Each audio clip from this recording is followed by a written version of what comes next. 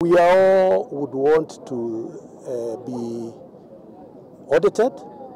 We would want to receive the audit reports because that is the only way that we can be answerable to the Kenyan people and particularly Kiambu people. Lakini, it is also important for people to put into context any audit that is put out for public consumption.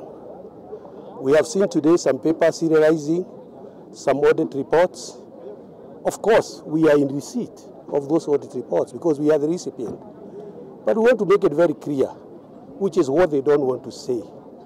Just 2 days ago, I was celebrating 2 years in office because I was inaugurated on 31st of January 2019. This particular audit is for July 1 to June 30th, 2019.